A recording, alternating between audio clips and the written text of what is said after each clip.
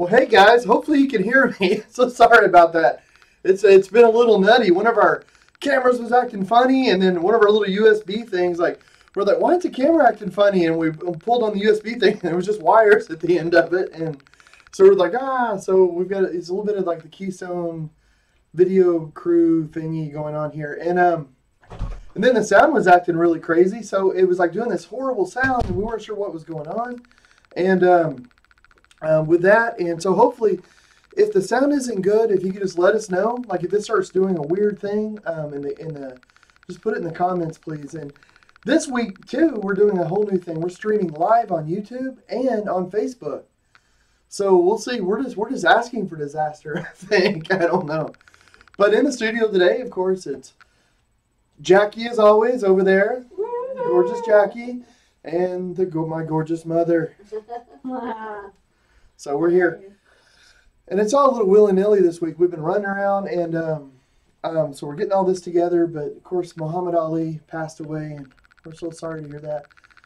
And even I guess as a point in fact of how much we've been running around, like, I don't know, like, I've still got my hair in a man bun, which is ridiculous. But I was like, oh, no sound. And so this is, oh, thank you. I'm thinking about getting my hair cut the next week or two. This has nothing to do with anything we're talking about the show, but I'm not sure how short to go. I'm thinking like high and tight, or. Well, here's the thing though. Here's my defense of the man bun. If your hair it gets to a certain length, it's just really hot. But finally, if it gets long enough, you can put it back a little bit and then it's cool again. But if you just get it cut to that medium length again, you're just hot again. So it's either like short or long, and you can cool off. But anyway, that's my theory. When you say hot, do you mean hot or do you mean? Yes. But it's been a weird few weeks. We've hit like 4 states. We've been all over the place. We've done like, I don't know, somewhere between around a dozen interviews with different like TV and radio, newspapers. We've worked with galleries. We've worked with I don't know how many nonprofits and charities, and it's just been wonderful. And we've gone through 4 states where we went to. Where'd I go? I went to Illinois. You went to Illinois. You went to Oklahoma. You went to Virginia, and then Louisiana. Louisiana. That's right. Like in between each like state, come home for like 8 hours, 10 hours. It seemed like, and then able to put some clothes in the washer. Then when you repack them, they're still damp. It's only like 8 hours later, and then you're off on the next trip. And then that's the way it was for Virginia. And then. We got home, threw them in the washer, wore basically the same clothes over and over and over, and then came back. It had like I think 8 hours, and then off to Tulsa. And yeah, it's funny if there's any like footage of us, we're wearing the same clothes like for every different place, but you swear they're washed. Yeah, that's funny, and like I felt okay with it because every few days you're around a new group of people, so I thought, well, it doesn't look like they don't know I keep wearing the same clothes and they're clean, but yeah, that's true. We keep taking pictures, and we're always wearing the same shirt. It's like, well, John, you basically wear black anyway. That's true. This is true. That makes it safe. It's funny. I was at a place once, and I was there for 4 days, and I realized I was wearing 4 black button-up shirts. They're all completely distinctive to me. I mean, they have subtle differences, but I was thinking I had to tell them. I thought, hey, I do change my clothes. I'm just like a cartoon character. I just look the same every day. But yeah, it's been an interesting trip. But Muhammad Ali, he passed away, and so today I thought, hey, it'd be great to do a painting of him. And one of the cool things, all this traveling and stuff, one of the big things about it, and that's one of the things we want to do today is show one of the workshops that we do. We do about 30 different workshops that we teach in galleries and mostly museums, but we also go to schools. But the one that we've done with literally tens of thousands of kids and adults is a blindfold painting workshop. And it's also one that a lot of teachers, I get tons of emails from people saying, well, how do you do it? I'd like to do it in my classroom. Not only for people that are, for kids that are visually impaired, which is a great workshop, but also for like disability awareness. So a lot of teachers just want their kids to do it, just, to understand a little bit more what disability is, disability awareness, that disability doesn't mean that you can't do things. So they they start showing this sort of stuff. Yeah. So so I should say that we're streaming on YouTube as well. So Yeah, we're live on YouTube, and you put us live on Facebook, but to be honest with you, I can't find it. oh really? Well, I mean, I can see the live on YouTube, but I'm not.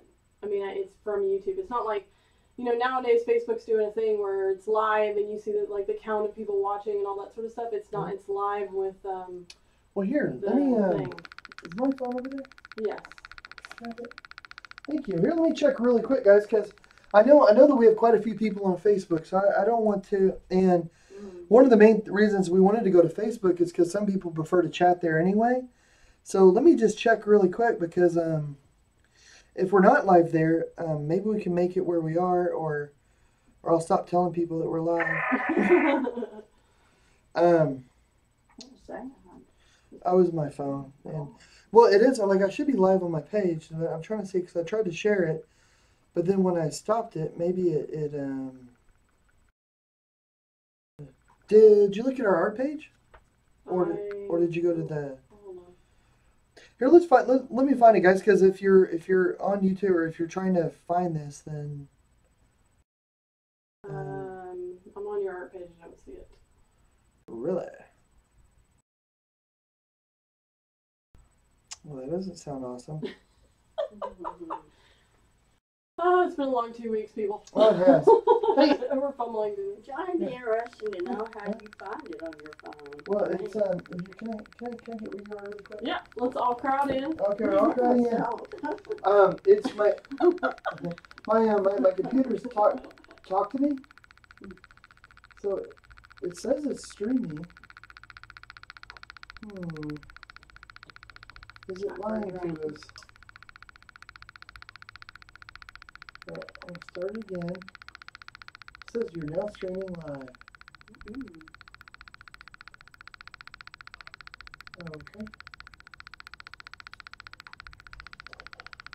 Well.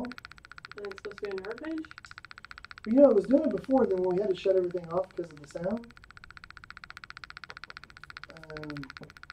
Linda E just said the link from your personal page worked earlier today, but not your personal page. I mean, not your art page.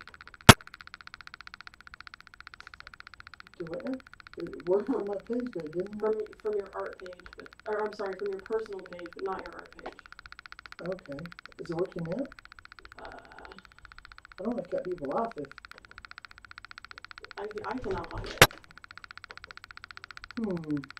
I'm so sorry, guys. Let's try this again. If it's not working, we'll do it next week. But let me see if I can.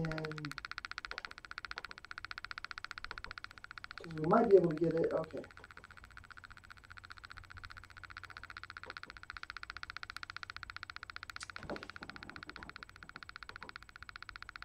So let me see.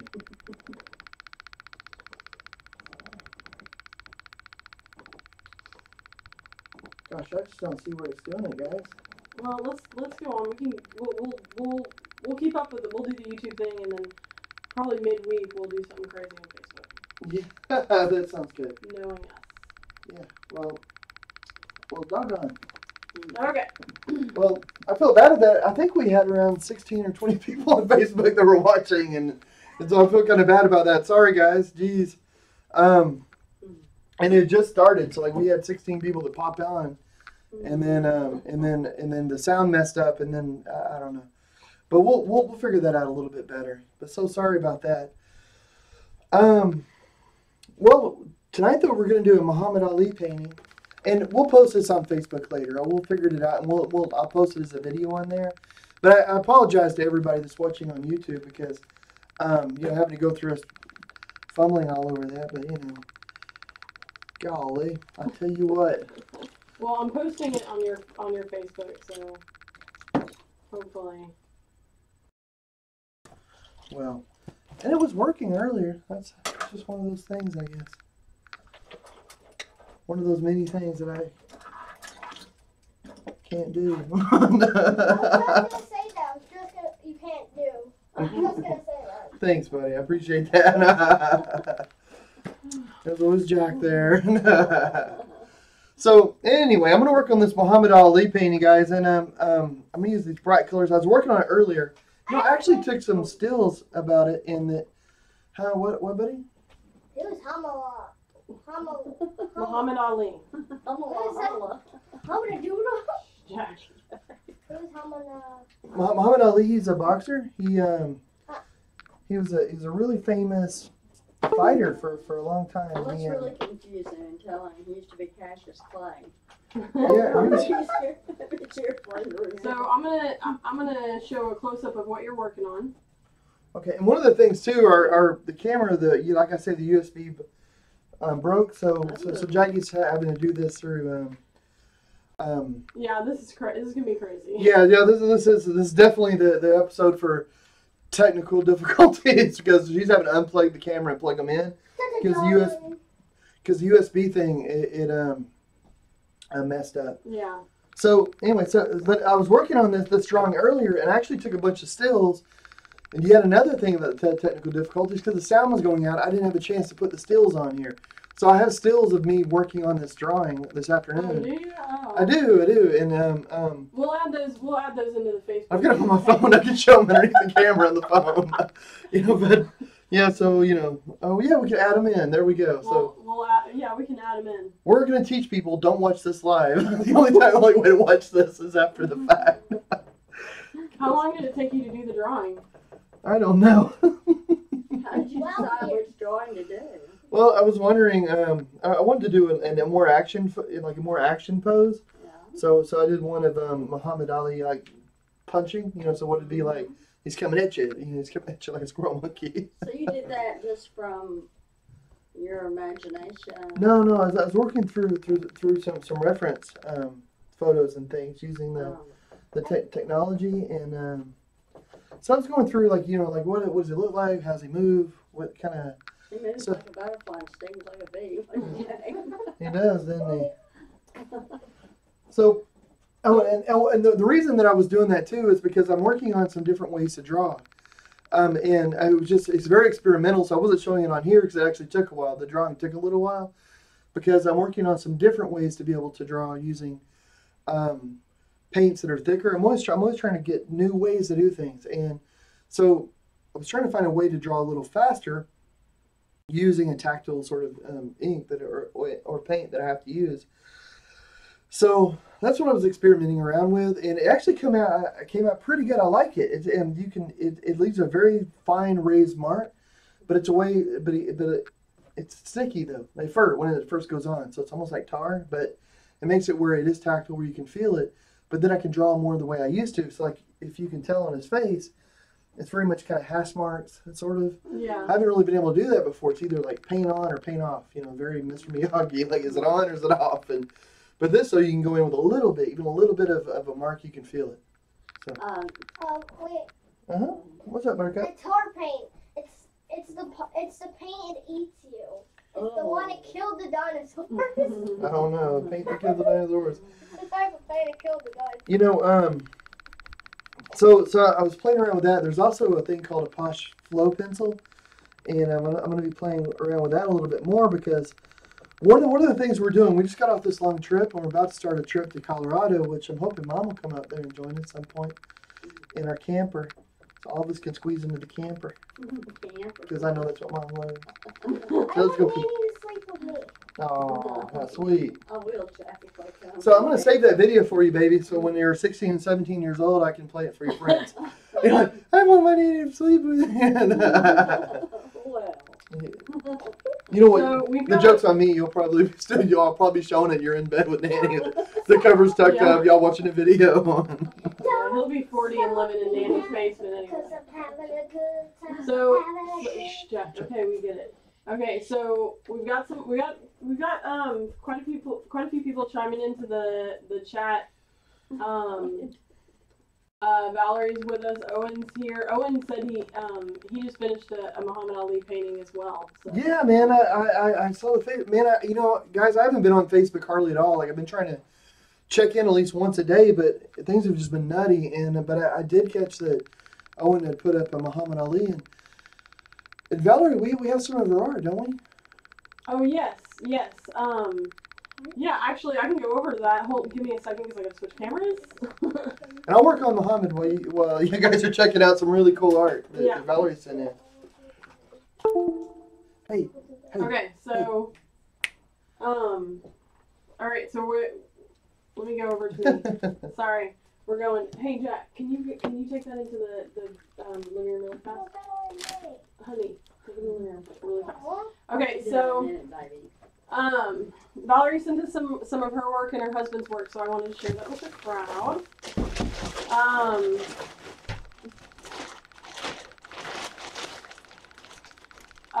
She does tyographies and they're on wood. And right now Valerie's on the chat, so at any point chime in and let us know, any things particular about it. I think it's fascinating. This one is called Lazy Bear. It's 12-inch squared, and she had sold this. And I think that I mean this to me is amazing because it's. No, I'm laughing because a paint bottle's exploded over here that you guys can't see. Sorry. Yeah. I'm not laughing at the art. It's just, this is the night for technical difficulties. I've got red paint all over me. Anyway, sorry, guys. So, anyway, I think this is, I don't know. I would love to watch her in the process of doing this. So, I know she's got a website, heavenlylegendsart.com, and a Facebook page. And I haven't dug real deep in the Facebook page, but Valarie, if you have any sort of videos of you doing the process, I'd love to see that. Oh, that'd be cool. Yeah, the detail in this bear is amazing, amazing. So, and then she also sent us an image of this one. It's called Hiding, and this is a 9x12 on birch for sale, and it's of a fawn just looks like taking a nap or hiding in some thick grass. And also, this one is called Waiting. It's 4-inch squared, and this is one of her husband while he was on one of his Army combat deployments in Iraq. So, and it's on basswood. Oh, really? How do you pronounce that? Also, or bus or? No, basswood. Oh, really? Basswood. That's it. Isn't that a type of the fish? detail on this is crazy. It's absolutely beautiful. So, what does it look like? Can you describe it? It's a portrait of her husband, and it's kind of close up, and his head is rested on his fist, and he's just kind of sitting there, and his arms propped up, so you see the flag on his shoulder and his helmet, and it's all the camo in the outfit is just amazingly detailed. So anyway. Wow, that sounds cool. Yes, it's brilliant. Thank you for sharing. And she also sent some of her husband's work. Ooh. What's that? This one is called Forevermore. So, and this was sold as the signature piece for the 2014 Palette to Palette, and it brought in the most money to the local Coxonino Community College art department. Wow. In 14 years, they've held the charity event. So, wow, that's awesome. Yeah, that's fantastic. Congratulations, man. That's really cool. So, and then I'll show you some more by her husband. This one's called Mistwalkers. So, and this is 23 inches by 29 inches, and real dreamy, sort of foggy landscape with 3 wolves kind of walking towards you. Real, ominous sort of, but mystical and all that at the same time. And then the last one she sent that her husband did, is this one, and this is called Raven Brings the Stars. So, and this is another one that was donated to the Palette to Palette live auction, and it's based on a Cherokee story told to Jason growing up about the raven bringing the stars to light up the dark night sky. Oh, that's cool. So that wolf picture looked Indian, didn't it? Yeah. So thank you, Valarie, for sharing with that. The work is absolutely amazing. Well, she burns it into wood. Oh. And wow, I can't even imagine her husband's work. What is let's see, that on here it says. Cool. And there's our photographs. Yeah, it's hand stretched canvas. So I think some of it's using watercolor. I'm not sure. Anyway, she can chime in and let us know. That is so cool, though. I tried to do wood burning when I was a kid, and I just got fiery wood and burns on myself. I never did. Donna's I got little dots here, little there. No, Donna's really good at that. Is she really? Wood burning. She sure is. Wow. On the painting, or I'm sorry, on the one that she had called Waiting of her husband, she said that he had just set up a communications tent and was doing security, so he was just waiting. Wow. But anyway, so thank you again for sharing, and also I know there's other people watching, so please share your stuff, and once a week, I mean, like every time we do this, we can share 1 or 2 or 3 people's art. So yeah. Yeah, that'd be cool. And like we say too, this week we might do an extra live show just to get the live feed on Facebook going. And so if you guys have some art you want to send in, send it in, man. Owen, I know you do. I get excited about art. I thought you were going to sing. I know. So John, tell us a little bit about the color choice that you're doing and what you're going to do here. Well, I'm using some different paints that Andy Seri, Jackie's brother, recommended. They're a flow acrylic, and it's a nice sort of paint because I've been using them a little bit with my other acrylics. That way, because you can add different mediums to acrylics. One of the cool things about acrylics is that you can make them flow like water. You make them actually feel like oil, which is weird, and then make them really thick like toothpaste, or make them feel like pancake syrup or batter or syrup, or both, either of that, or even like putty or clay, or so hard you can carve them with a knife. It's just ridiculous. But this is just one extra thing you can do. So you can get this really high pigmented flowy acrylic paint, and so that's what I'm using, and I'm mixing it with some other paint. And I mentioned whenever we were talking about Valerie's art that paint exploded. So I have some more paints down here, and it's a red tube that exploded because it's a bottle that's empty. I can read the bottle, and it probably looks like small animal exploded in my feet down here in a plastic bag, which is horrible. But it was because of the plane. It's some paints that I put on a plane, and I learned I'm actually pretty good about packing paints in planes. So they don't blow up that often. I put them in different bottles. But every once in a while, I don't know if it's the pressure or what it is, but they just pop, and once it pops, the pressure just makes the paint ooze, so all of it comes out, and it just gets everywhere. John, I have a question before you go and start. Before I keep rambling on. You were talking about how you came up with a technique to make the paint thicker, but you used to use puffy paint. So what's the difference? I mean, why is this better? Or? Oh, that's a really good question. I still use the puffy paint with the sightless painting. I mean the blindfold painting. Right. And the main thing for that is it makes a really nice hard raised line. And but the only bad thing is it takes a little longer for puffy paint to dry than some of the acrylics and things that I'll mix, because I can mix mediums in with them and do them and paint them thinner so that they dry really quick. So you were wanting a faster drying. Yeah, just something I can work with that's faster, and that because I don't need the huge lines anymore. Right. And if I do, I can mix them with an acrylic paint that'll dry even faster. But the nice thing about those, though, is that they get this really hard, consistent line, which is nice if you're teaching a workshop that are people that have never tried to use their hands to see before. Not used to it. Yeah, because they're very consistent. So it makes it easy where you can get a consistent line, and if you have people helping you, or you have people at the place, they can squeeze the bottle and it comes right out. Like you don't have to know how to use a brush or anything like that. Right. So, and it's nice though, because especially for parents that have children that are visually impaired, it's a nice product for people to be able to go and get. And because you can get it at any Walmart, hobby store, Target, pretty much anywhere you can buy this stuff.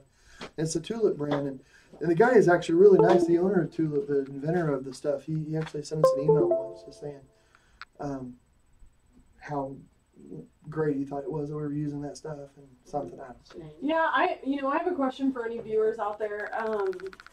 Okay, so we're gonna hit the road for 4 or 5 weeks, and our dilemma is we're trying to get to where John can paint in the truck. What your question was gonna be? How many of us are gonna come back? Yeah, it's a viewer question. How many are gonna make it back? No, but I'm curious if anybody out there has a solution for. Maybe I know that they make watercolor brushes that you can put water in the actual tube, and you just squirt it out and grab some paint and then brush. My question is, do they have anything that's a paintbrush that has that tube but with like acrylic paints? Because I'm thinking what would be ideal is like you're on the road and you're sitting in the front seat of the truck and you can just squeeze your tube and I mean, you may have to like mix on the fly, but it might make for some interesting stuff. So what is that? What is that you got? This is... And did you fill it yourself or did you buy it? I filled it myself. Oh. This is a paintbrush pen. And you get them in different nib sizes. And it's filled with acrylic paint. Does it come out really well? It's what I did the drawing with. Oh, okay, cool. But I filled it with the acrylic paint that I mixed. Try and get it back on there without messing it up. Because I use it easy. Because I use the easy flow. But there may be something else out there because this has to be very, very thin to come out. But it is thick enough where I can fill it a little bit. Where I mix some of this other stuff in with it. But and that does thicken it up. So for me, it does make it a little hard for it to come out. Yeah. But I'm wondering about that Posh flow pencil, if that's going to work. So, yeah, but you're right. I mean, maybe somebody has another idea, something that's easier. Like, yeah, how do you paint in a tiny front seat of a car? Yeah. Like, can you solve that? Can you solve that problem? Yeah, The question is, do you ever not paint? I mean, well, I mean, like when we're on the road, this whole last 2 weeks has been, you've only painted because somebody needed you to paint for part of a. Yeah, it's been crazy. I paint every day, and then this trip, because it's been so crazy, we just we just can't. And then in Virginia, my paint's exploded again. So I couldn't paint because we're in this really nice house, and there's no way I wanted to, open up a bag of exploded paints and try to do it because it's just. So you didn't paint the whole time? A little, but not like I normally paint every day. If there's days I missed. Yeah, and the only time he painted was to hand over the painting to the charity for so it was something like that. That's almost like a day without sight for you, isn't it? Yeah, it's not cool, man. It's not cool. Okay, so Valarie mentioned there's acrylic markers and thinning down the acrylics, which I guess is kind of what you were doing. Yeah, the only bad thing about the markers is I can't feel them, Yeah. So for me, it's hard to be. I know there's like these really cool paint markers and paint pens and all that, but once it, gets in the paper, we've tried some gel pens, and so far I haven't found any that I can feel it a tiniest bit, but not, enough yet. Although, Jackie, you were saying that there's a different brand though that might work better, it might be thicker. About for the gel pens? Yeah, I mean, well, the souffle, which we haven't gotten, which is a standard pen that is out there, we just haven't picked it up yet. But the souffle, I think, leaves a thicker line. Yeah. It may be only available in teenage little girl colors. Whatever it takes, man. But Deliberately Creative Stephanie Bergeron asked, what kind of tube brush is it that John is using? So do you remember where you get it? It's a paint that's covered in other paint. I mean, I know, because I went to the art store today to pick up canvas for John, and I know that I saw some over in the... Let's step over here real quick. I saw some over in the watercolor section, because I think ideally you fill them with water, and then you just do that, but... Oh, you can do both. You can fill them with ink, water. Yeah. But I filled them with liquid acrylic, and should I hold up this camera? Yeah. Here, I'll switch over. Sorry guys. Technical malfunctions going on. So. Yeah. So can you hold it up a little bit more? No. What is it called? Oh, Color Our Lives. I don't know. I just got them on Amazon. It's just it's basically a tube. It's like a pen. But at the end of it has a brush. Here, let me open one for you. They have brushes. And What was that? Jackie's right too. You can fill them with water, and if you use watercolor pencils, then like you can color something out with a pencil, and then go back in with this, and it melts the color, so you don't have to have like a little reservoir of water or anything. Yeah, it kind of melt. It blends them and melts them, and you can do different things and with the shading and stuff. So they're really cool. But for what I was getting them for was just to be able to paint without having to have like a bunch of liquid paint around. Yeah. It would keep the liquid paint like a palette, but inside the brush. Yeah. And so I don't know. It's a sticky wicket. I think people use palettes for a reason. Apparently, I don't know. But so about this painting you're working on now, have you already thought about what color you're going to do the background?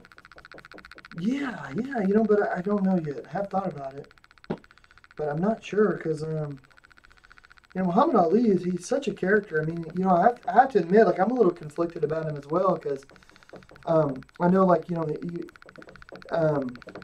he's a really interesting character, especially in hindsight. But I want to get a color that kind of that matches him. But one of the, like with the whole thing with the Vietnam War about how, like, he was drafted but then he didn't go, and then he was, he had a lot of problems with it. Because they wanted to put him in jail and fine him this money and all this stuff. Yeah.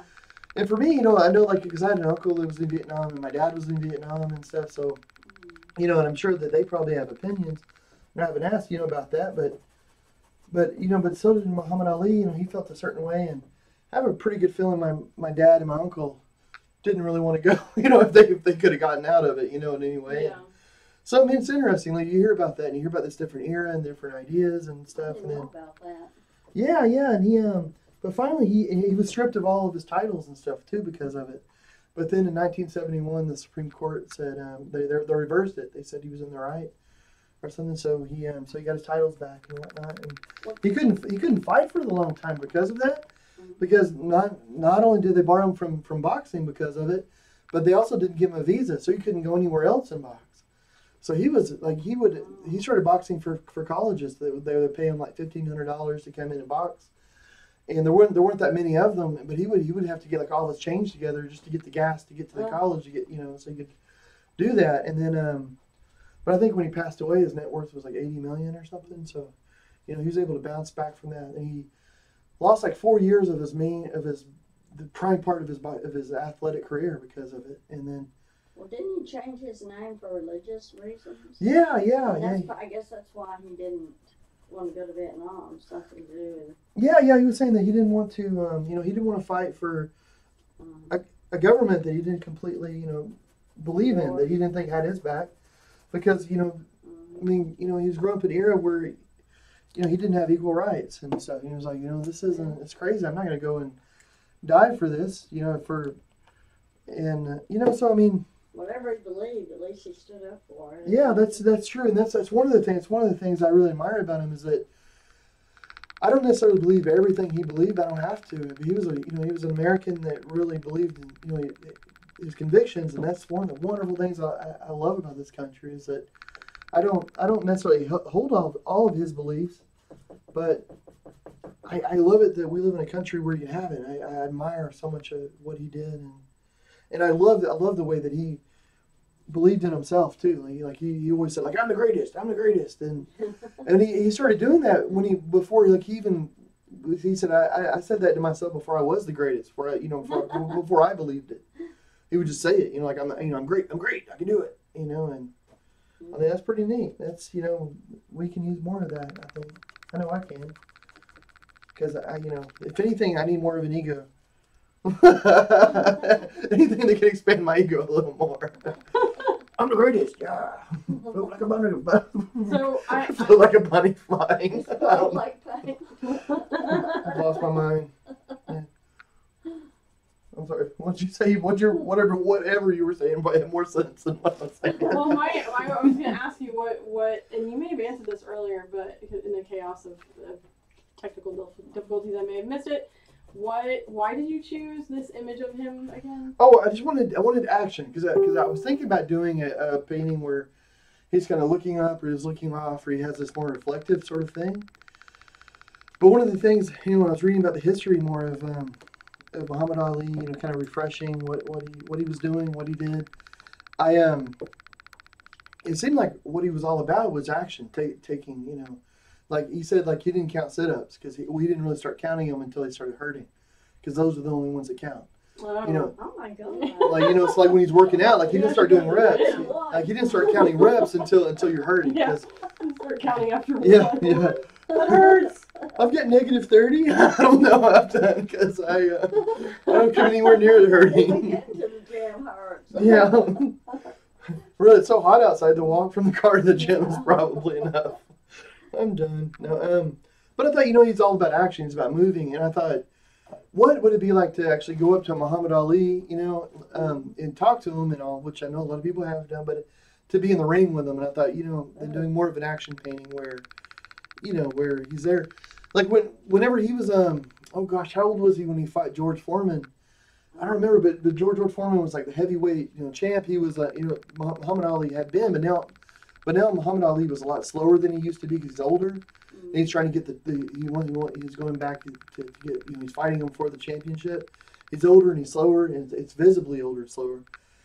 And you know, and George Foreman, you know, they said had the biggest hitting power of anybody. You know, he was just, you know, he hit you and you knew it, you know.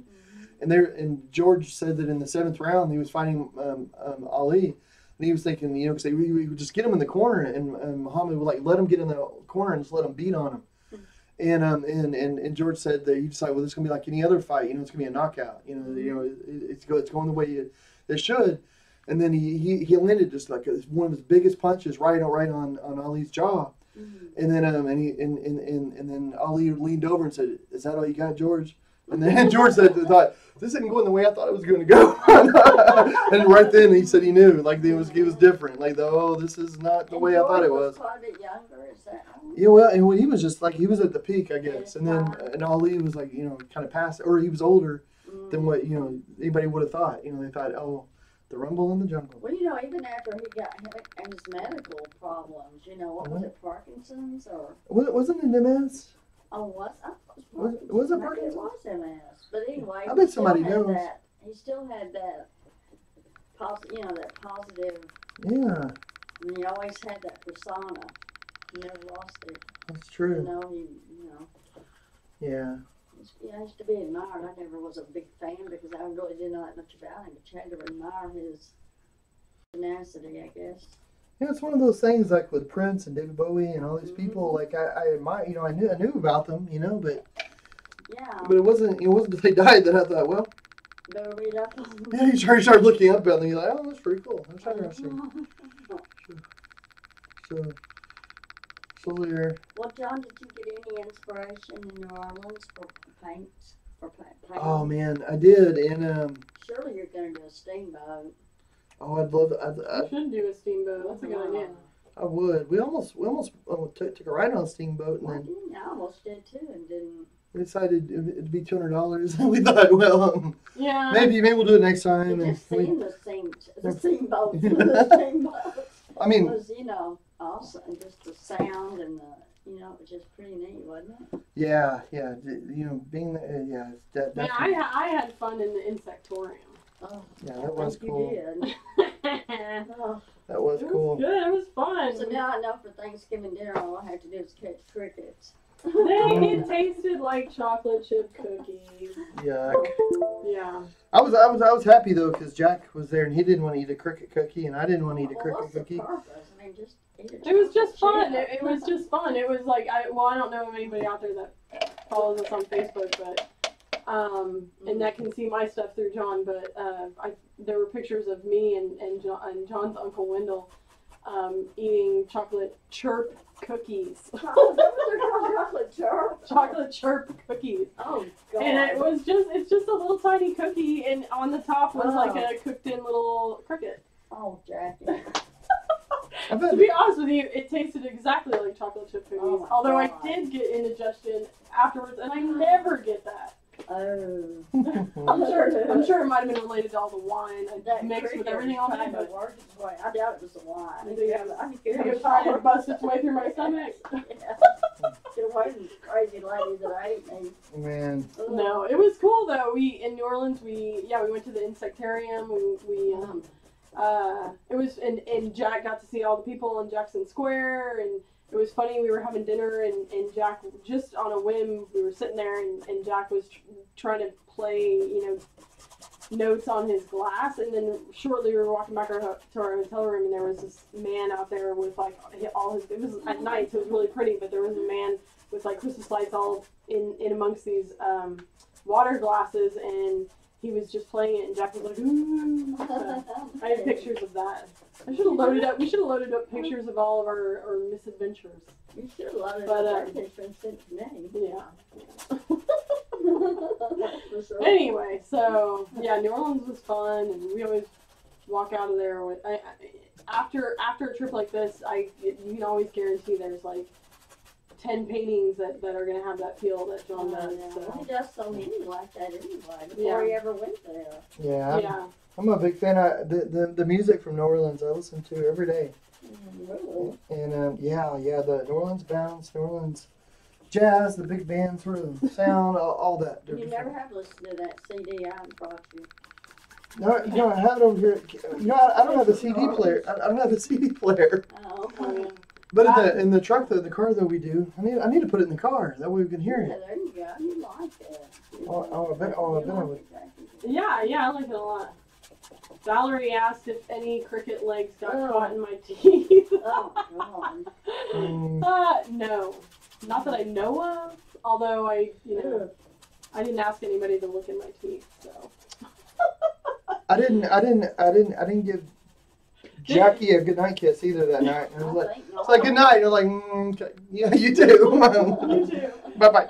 Well, it was the cookie was far better than the other thing. I mean, you go into this thing and they have a regular lunch area, and then you go to this little back room where it's like a little tiny makeshift buffet of things you can eat made of bugs, which are not that crazy. I don't know, but there was some sort of worm salsa.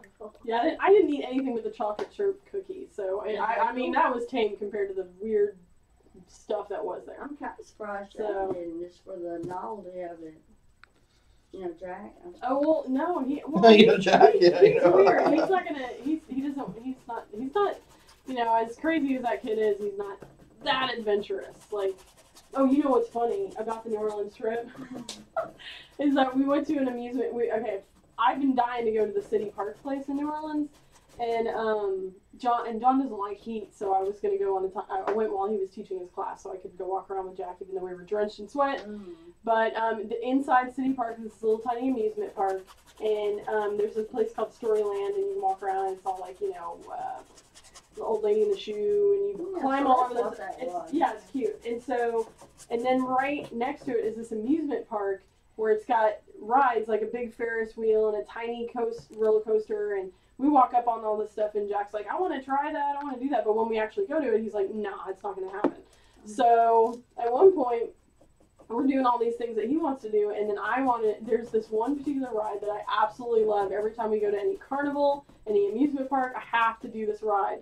And it's usually called the Sizzler. I don't know what it's called anywhere else. You know it well. Yeah, you tried to kill Mom with that one. Yeah. What it is it's basically it's basically all these. Now you're after my grandson. It's all these little chairs, these little seats, they're metal seats, and you sit in them, and the whole thing just goes around and around and around and around. So you constantly get squished to the side. And then you get like thrown to one side, and then you get squished to the other side as it's going around. Well, I was like, we got to go on this, Jack, and he's not that adventurous, so he was a little freaked out. But and I'm trying to play it up like, come on, it's gonna be great, yeah. And so finally he gets on it, and he the first like time it throws you to the side, he's like, ah! and then I was joking with him, and I was like, oh, it's trying to make it so it wasn't that big of a deal, and then he came to and thought it was fun, and then I told him, and then I told him about how I tried to how I showed that awesome ride to Debbie back in the day, and she didn't appreciate it, but whatever, it was fun. So that was his favorite. You told me, oh, it's fun. And then when we got off, I said, oh my God, Jackie, and you said, I asked you, I said, I've never ridden it before in my life. Yeah. I might have gotten it confused with another ride. I don't know. I didn't know what it was going to do. Yeah, exactly. Anyway. And didn't you were having some sort of medical thing at the time, wasn't it? Where you weren't supposed to get excited or anything. And he's like, oh, it's calm. It's just you just go around in a circle. Yeah, they said stay calm for the art test. I was just trying to save you some money. Yeah, really. If it didn't explode on the ride, you probably didn't need to go in. Even though I don't think y'all were married even. I think y'all were just dating. That was good times. Well, you are an adventurous woman unless a bee flies in the room, or you have to get on a plane with a propeller, and then everything changes. I'm telling you, man, it's different though. I don't know if I'm allergic. I could die, and the propeller, that plane might as well have chickens in the back. I don't know. That's not cool. That's not cool. Oh yeah, one of the trips we just took to Virginia, we had to get on it was a turboprop. So it was a jet. It just has propellers. But I love those planes because they're loud and they're you just feel like there ought to be dots coming out the back of it. Like Indiana Jones. I always wish I had a hat. I mean, to wear. It was constantly bumpy. I mean, and I'm like this. I'm buried in John's like shoulder because I don't know. Yeah, he could save me if I go down. So I'm burying myself in there, like trying to like go to my happy place. And every once in a while, I'll look up to see if anybody else is as worried as I am, and they're all like, doo-doo-doo-doo. And I'm like, don't you people see the giant dropping and jumping? And what's that story where when you nobody seemed to care? I tell was gonna die. Tell everybody the story of when you're on a plane and you fell asleep. Well, okay, so yeah, I mean it's no secret I don't really like to fly, but we fly a lot because of this stuff. But Shenanigans. So I make it a point to go to the airport early because you're told to, and because I can go to the airport bar and just chill. I can have a few drinks or whatever and build up that liquid courage. Well, I was going to visit a friend, and I had some drinks or whatever, and just enough to like make me at least try to sleep on the plane. And so we get on the plane, and I'm sitting there. I fall asleep, and it's towards the end of the flight, and I guess I was having some sort of dream where the plane was going down. We're gonna die going down. And all of a sudden, right then in the middle of my dream, the plane actually lands. Because I was asleep when it was landing. And the impact of it landing woke me up, and I was like, and I just started screaming. I was like, yeah. She turned over to the woman that was like just calmly just riding the plane, like, oh, having like, oh, look, the trip's over. We're landing. It's been a nice, quiet trip because this crazy woman next to her has been asleep for a while, so it's nice and quiet. They bump. Jackie wakes up and starts screaming in her face, just ah! We're dying. What did she do? She just looked at me like wet herself. And then I was like, sorry, I was asleep. Sorry. I bet she has a fear of flying now. Well, I don't know. Yeah. I don't know. Anyway, I don't like to fly. I'll do it, but I don't like to do it. It's the land. It's the taking off and landing. I don't like. Yeah, that is. In the turbulence and the being at 35,000. It's all of it. I don't like flying. You'll find me at the airport bar. I don't really mind the turbulence and stuff. I don't know. No. Like I like a little bit of it. I mean, you almost feel like you're on a roller coaster. It feels like you're getting your money's worth. But but I don't know. But no, I didn't want a cricket cookie though. I've had chocolate covered ants before, and yeah. What did you do that for? Wow, just cause. So you've got a lot more on the painting since we last checked it out. What's you guys have been nutty over there. So what are some steps going on here? What are you doing? Well, I'm just putting in a basic sort of coat of different colors, sort of cover it up. It's going to be some bright colors and just sort of a base, so that the colors that I start building up, I can work with this. So I've got the ground, the background of it, and then I'm doing a very thin sort of coat. So the more that I build up on this, it'll dry and it won't mix. It'll keep the. Painting, John? It's 18 by 24 inches. I'm sorry to say your hands look so. He is a big man. Your hands so tiny at the side. Yeah. That is neat though, the way you did his fist like that, because to show his power. More power. Thank you. And You're it's the same reason I drink it out of a large glass. It makes my hands like ladylike. Sit in a big chair and wear baggy jeans. Yeah. Look at those delicate mittens he has. So what other colors are you going to add to his face? Well, I'm not sure. I'm not sure. It's going to be all these kind of colors, but then I'm kind of letting it go a little bit as I'm doing it. Yeah. Because I don't know, it felt like he pre-planned too much. Yeah. It looks. Shouldn't he be darker? I mean. Well, he will be. Oh. Yeah, he's got a little bit of an iron deficiency right now. Yeah, he does. Oh, you mean that he's like a yellow? Yeah. He's just jaundiced. That's Yeah. And he has a French pedicure, manicure that wife fucked up. Oh. Well, it's a work in progress, guys. We're the critics. We're such critics. And he's got hairy fingers. Well, no, it's this. I like him. Thanks. This is it's a way of working up. Good. It's called blocking in a painting, and it's a way that painters have been doing it for centuries, where you can start working in with a kind of a basic kind of colors, in broad strokes, and then the more you put on, you can start refining the detail. But it's nice. I mean, like if you're wanting to work on something that's it's got a lot of detail and you're not sure exactly how to do it. Well, if you just start blocking in the color, like the rough shape that you want it to be, then you just keep working on it. You just keep adding detail until finally you're happy with it. So I know with him, I'm gonna add a little bit of color up here, and I'm just blocking in the color. So this color isn't necessarily what's going to end up being, by the end of it. But so John. Silence your phone. Scared of a wild bear. So I'm just adding more of this and more of this, and. So when are you going back to New Orleans, or do you have any plans? Or? I don't know.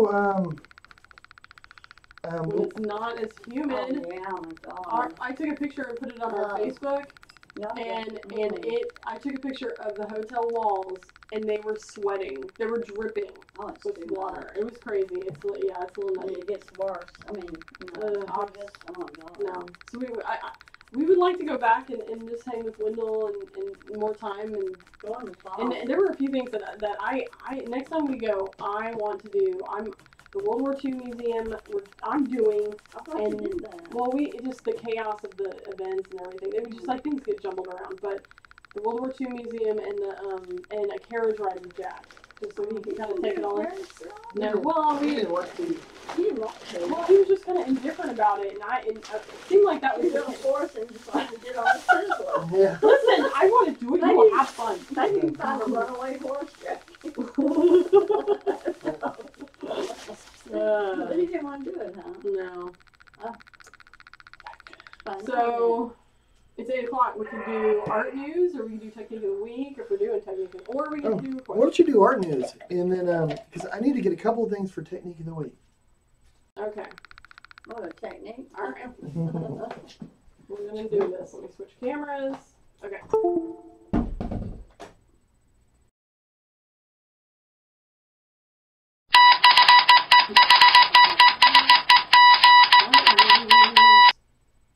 Oh, okay.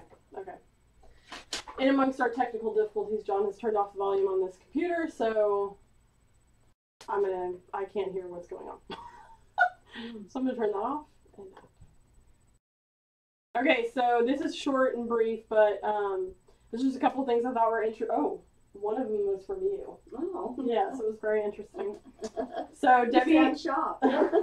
No, it was fascinating and mildly inappropriate, which was so you. So only mildly. Yeah, really. So on BuzzFeed, if any of you guys follow that news site, they had a article written about a Joanna Ebenstein, who just put out a book called the Anatomical Venus, which what this is basically this book is all about the different they were wax figures that were created to help people learn about the anatomy of the figure. And this particular artist, Joanna, she went around and she researched all sorts of weird,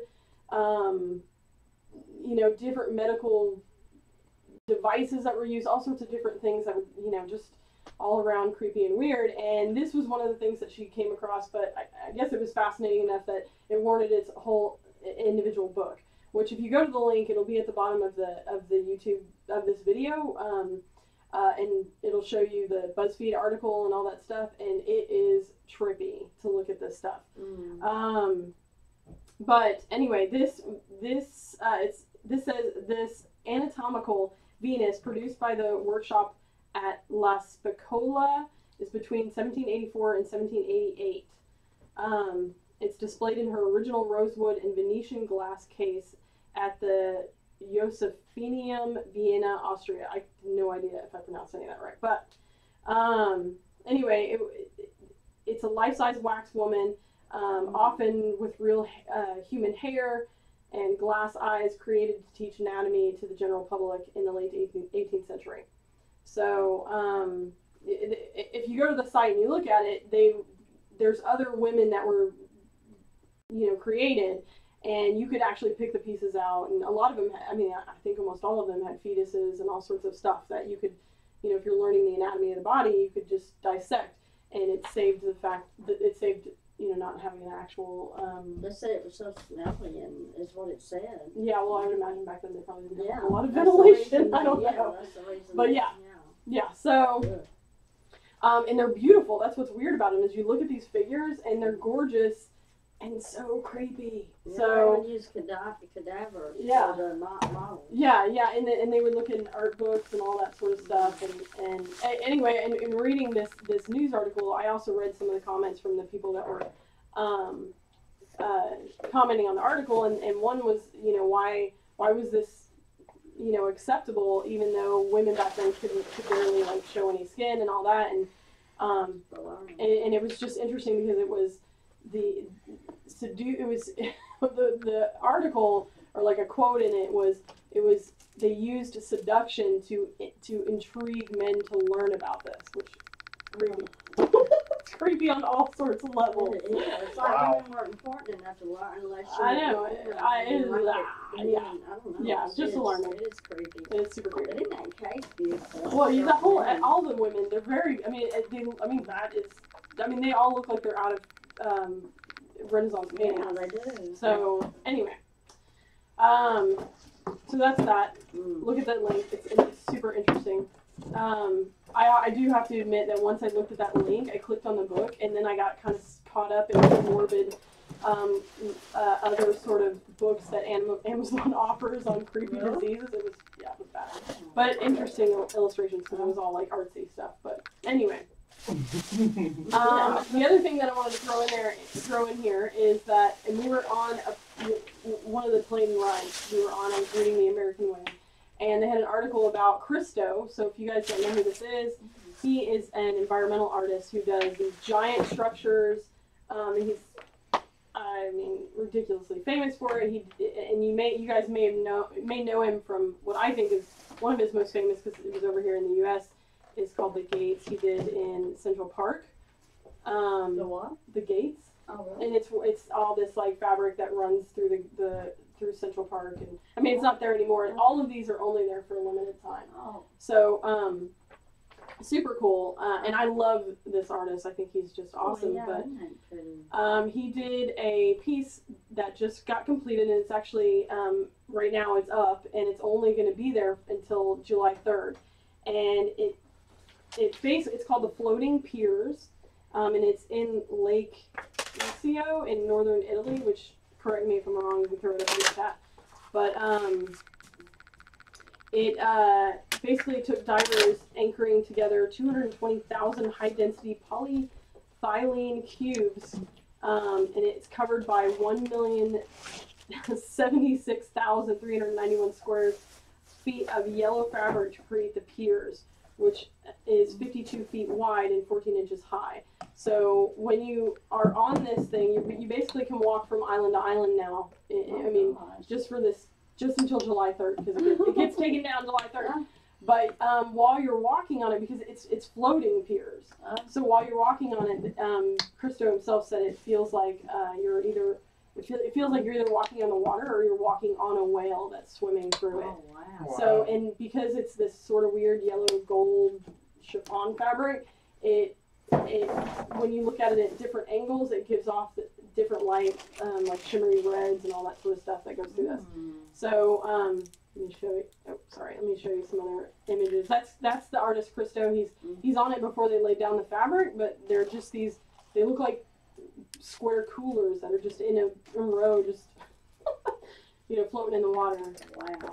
So Wonder where how he comes yeah, up with his inspiration. it's pretty interesting. Well, and what's interesting about this guy is that he does his projects. If you go to his website, which will also be at the bottom, his projects are done over years. So, like for example, the Gates one that was in Central Park, because of all of the permits, the permissions, the building of stuff, the plans, that didn't actually even get completed until 2005, and he started it in 1979 with his wife. Good So Lord. this, he actually wanted to do decades ago, and with his wife, who passed away in 2009. But Oh, did she? yeah, Oh. which is why he hasn't done a piece in so long, is because they were inseparable. They were huge partners in all of this. But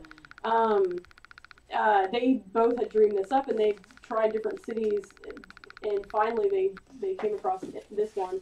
They're huge into art culture, and so they gave them all the permits. They approved it, and if you go to the website, you can see like an aerial view of them. You can see the blueprints of the plans. It's super interesting. So, I mean, when this guy does art, he does art. He does art. He was, born in 19. Oh my gosh, he's pretty old. 1935. No wait, that was when his wife was born. Probably around that time though. So in the 80s. Yeah, 1935, I believe. Anyway, so super interesting. Does he have another project in the works? I don't know. That's a good question. He looks familiar. That is a good question. I don't know. Anyway, that's art news, people. Thanks for watching. Very interesting. As always, awesome. Awesome. Well, hey, I thought while you were doing the art news, I thought I'd take the opportunity to loudly set up the technique of the week. Oh, okay. Could you hear me over here? Not at all, babe. Not at all. Are you gonna make us come up there and do this? Well, I was going to ask for 2 volunteers from the audience, but, it could be any 2 volunteers from the audience. So, it doesn't have to be you guys. And we can just go. You have an 8-year-old for? Yeah. Well, that'd be chaos. Well, I was going to get Jack, but he seems to be pretty entrenched in the Minecraft in there. Will this involve me getting paint all over my white shirt? Probably. I'll be your volunteer. Well, you both. It won't be bad. Okay. Hey, you don't have to. Do it? Huh? Yeah, you want me to. Well, if you don't want. But should we do the technique? Sure. All right. Bam. Technique of the week. All right, guys. For this week of the technique of the week, I'm actually going to show you guys how to do a blindfold painting workshop. This is really easy. We do about 30 different workshops with museums. This one, though, is the one that we have the most fun with, really. We have adults do it, kids do it. Everybody does it, and it's really nice, especially because if you have some children that are shy or adults that are shy, like my mom over there that's not sure about this. It's great because you're wearing a blindfold and you can't judge what you're doing, really. I mean, it's just all for fun, and it's really the whole idea of it is to be able to use your senses in a different way. So the main reason for this is to get kids used to thinking about art in a bit of a different way of loosening it up. So let me tell you what I have that's set out here, and then we'll get you guys over. We're already over. Yeah, well, we're crowding. It's all good. Here, maybe you show them. I'll do the cameras. Oh, so okay. There's not much to changing the cameras. Is this crickets? No, there's no crickets. It looks like it. Well, here you might be able to do this better because you know the view. Yeah.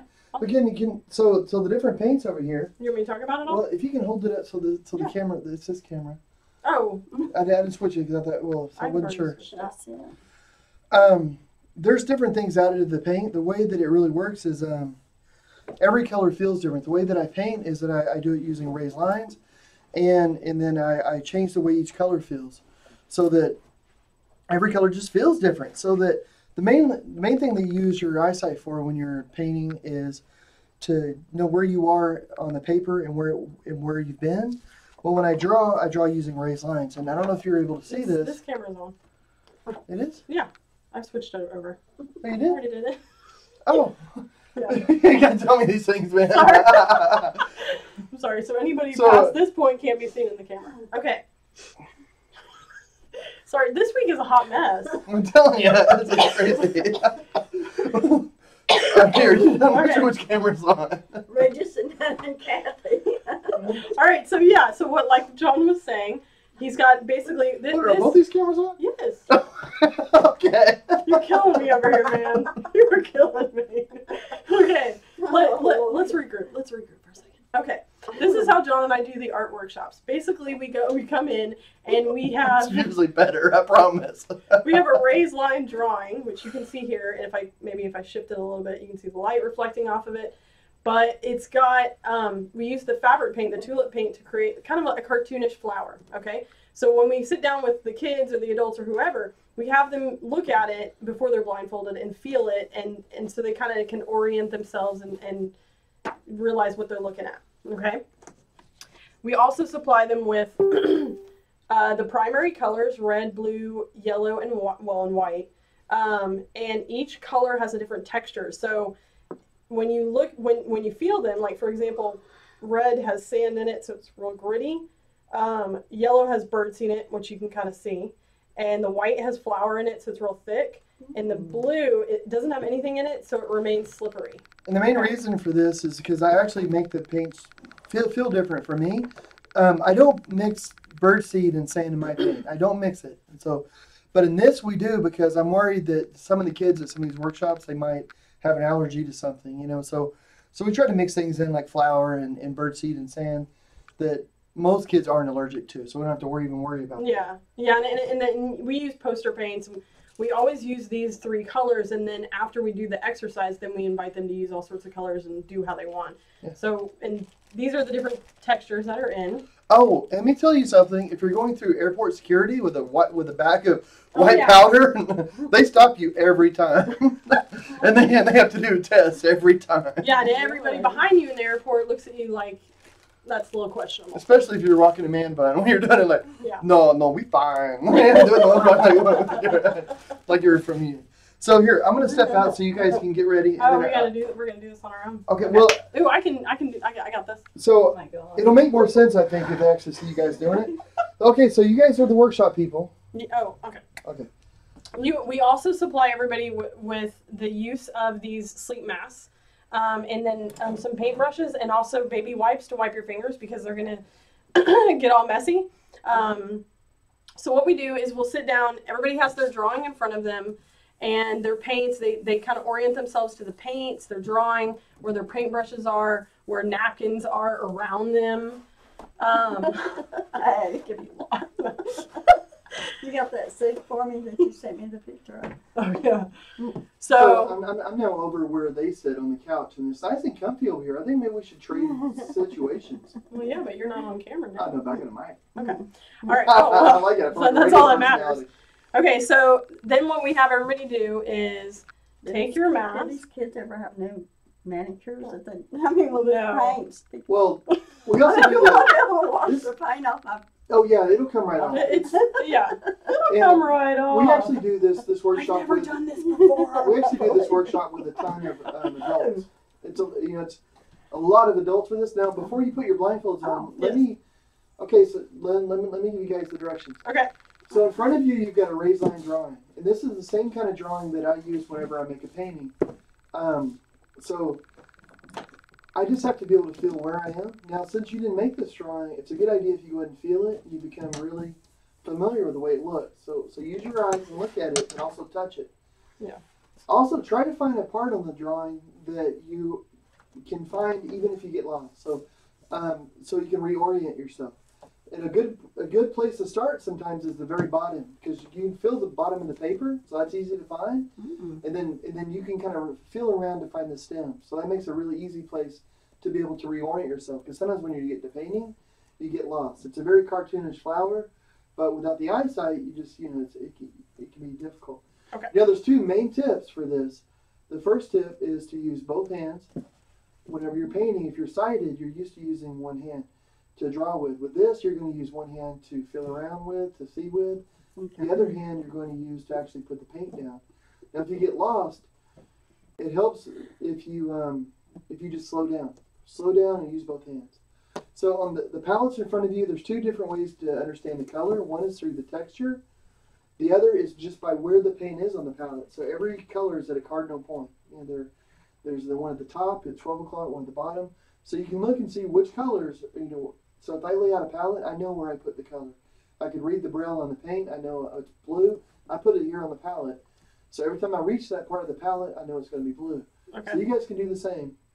So whenever you feel comfortable, and you can either use your fingers or you can use a brush. Okay. Why isn't there green? Why isn't there green on this palette? Well, because we were the idea was to keep it simple. Well, it's primary so, colors. If you want green, I want people to make green. Oh. If you want purple, I want you to make purple. Oh. Yeah. Maybe blue and yellow would be green. Ooh. Yeah. So to make green, it'll be the slick paint and the lumpy paint. Yes. What? I'm sorry. To make green, it's the slick paint and the lumpy paint. Oh, To make okay. purple, it's the gritty paint and the slick paint. Well, I'm just remembering whether it. Yeah. That's good. We'll be lucky if we got this primary color situation going on. Okay. So whenever you guys feel like you're ready, put All your right. headphones on. God. Can you peek? I haven't done this in years because I just do it to other people. Can Okay. you peek? No, you can't Are peek. you going to use your fingers or your Well, yeah, I'm all in. This is happening. As long as it doesn't mess up. Now, that's a good point. Like, if there's any teachers that are wanting to do this with their students, some people find it easier to finger paint. Yeah. Other people find it easier to use a brush. So it really depends. This is a very inexpensive workshop to do. So if you're an elementary school teacher, if you just want poster paint, flour, birdseed, and sand, and you're off the races. You don't have to have sleep masks or anything. We have a ton of these things. But we also use just like strips of cloth for blindfolds. Yeah. So the interesting thing about this, from being the I'm all over the place, from being the person that usually watches other people do it and then doing it, is that what and this is probably what John preaches morning and night about how he paints, is that it forces you to concentrate on what you're doing. So like, for example, talking right now and doing this, I can't, but I know from doing it that you really have to kind of like orient yourself, and the only thing you're thinking about is where things are and what it feels like. So and I've noticed, like, when I do it, I'm all over the place. I've noticed that oh gosh, your drawings are a little bit more detailed than my drawings. That's okay. I think I got the center. I always center. tell people is that it seems like a very simple sort of drawing. Oh my God. But then once you get into it, it gets a lot harder. Oh my! I don't even know if I'm on the paper. Well, that's good though. If you start losing where you are, just slow down, and you can go down and find the bottom of the paper. Even if you have to lift the paper up, you can find the bottom. I'm even getting dizzy. Okay, so I think I have colored in the center of. I think I've colored in the center of the flower, and so now, and I'm just orienting myself to like an edge, maybe, and a petal, and I'm gonna maybe get some blue. And one of the things I've noticed, because I think both you guys are finger painting, it's hard for me to finger paint because you can't feel the lines anymore. Once you get the paint on your hands. I don't know how you would feel the lines when you were. Well, whenever you're using a brush, you're using one hand to look with and one hand to paint with. And when you finger paint, you really need to do the same thing. You need to try to keep one hand clean. So one finger needs to stay clean. Really? One hand needs to stay clean while you use the other to paint with, whether you're using a finger or the brush. And that's one thing that we've done this workshop with thousands of visually impaired children and adults. How do they do? I mean, Better than us. Yeah, they usually do pretty good. Well, I imagine they're used to. I mean, even if they've never painted, but it's also, there's lots of sighted people that do really, really well, and there's lots of sighted people and lots of visually impaired people that don't do well when they first do it. And one of the things I always tell people is that this is difficult in a way. When I first started painting, in a big way. it took me a year. I had a year to start practicing on how to feel things without looking, how to understand where I was and how to orient myself. I don't know, John. You guys are being thrown in. You guys have no training and you're being thrown in. But Jackie the other said thing is that you didn't make the drawing. So if you make the drawing, you know kind of what to expect. So, you know, with me, like if I put a line somewhere, I know to look for that line there because I put it there. Also, when I first started painting, I only painted with a few colors and really only 2 colors. But I had an option of 3 that I usually use 2, and I did that for months, and then I would add in a new color. So you guys are working on a drawing that you didn't make yourself with no training and with 4 colors. You want me to make green? So to even give this a try is awesome. Overachiever. Yeah. What's really cool though is that even with all those things thrown against you, most people are able to at least be able to tell a color. So, and I'm wondering, like, are you able to tell which color is yellow? You know, I'll say this though, from doing and then we probably need to adjust this a little bit. Is that once I lay down the yellow, it's hard to the bird seed makes it hard to feel the drawing. Like it's just getting in the way. So I wonder if like there's a thing we could do to like a different texture. Well, that's a really good point. You know, it's funny because one of the I'm glad you mentioned that's another advantage I have is because I mix my own paint. I don't mix birdseed in my paint, but I mix my own so I know the texture that I'm looking for. And if you mix your own, because there's some kids that will use them lots of more. They want more birdseed. All right. Well, you know, I took my mask off. Oh, I was gonna sneak over there and scare you guys. I just want to go on record as saying I was making a modern art. Oh yeah, nice. Yeah. Very abstract. Well, the great thing about this is that even if you mess up, it's just an abstract flower. Here you go. Well, I don't. Oh my God! I didn't even get. I thought I got in the white. You did. No, there's no white. Oh, there's white. You got white. I've never got it in my eye. Oh no. You look fine. Right. Okay. Yeah. Mine looks like an unfinished masterpiece. Well, yours is great. You little Jackie. Well, Jackie, look at hers. It looks good. fun. Yeah. Well, I have done this a couple times. She had to show off and make green. Oh wow. Well, fancy. Look at, hers is. It takes practice. I've done it a few times. Anyway, you know, and that's at a least good I point. did get in the petals. Yeah, that's a good start. I like that. If you guys did this every day, do you think you'd get better at it? Yes. No. You would. You would get better at it. Yeah, I was just thinking, I'm going to be over here bright and early tomorrow morning, John. We're having a workshop. All right. So. Well, awesome. Well, thank you guys for giving this a try. Technique well, of thank the you, week. John. I have no respect for you. Well. All right. The floor is yours. Very nice, dear. Thank you. Oh. Kisses from my mom. Well, if you guys want to talk about something, I'll get this set back up for Ollie. Oh, okay. Hold on. So, that was fun. Well, I want to thank you guys though for giving that a try. I know it's a bit of a pickle. No, I've always wondered how you did it. Now I still wonder how you did it. No, I really wonder how you did it. Anyway, okay. So my hands are a mess. You know, I did notice when I was blindfolded that I got dizzy. Did you? Oh really? I didn't get dizzy, but I can see how that could. Oh, that's a. You know how that's yeah that. Musician, who is that musician that Stevie Wonder? Yes. Now I think that's just a blindism thing. Well, I know though. It's because I can see it. Yeah, it you can't yeah. Yeah. That's one thing where that's one thing that I learned about vision loss is that there's all different kinds of vision loss. 95% of people who have a visual impairment has some sort of light perception, and even though it doesn't make an image, so there's no vision.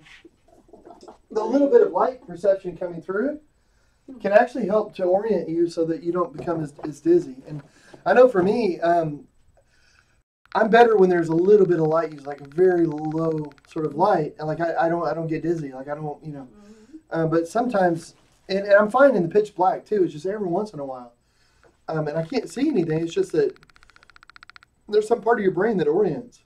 Right. And then it knows, so it just sort of, I don't know, it's weird. Well, and I mean, there's probably somebody out there that knows way more about it than I do. I just know, I know my low vision specialist was telling me that. He said, oh, that'll, well, the light perception will actually help keep you horizontal or vertical or whatever way you want to be, I guess, whatever it is. Probably vertical. It's probably just lay down. Where blind people a lot of times don't know. It's a real problem. Their sleep pattern gets interrupted. Oh yeah, I've heard about that. They don't know. Is that? Do you experience that, John?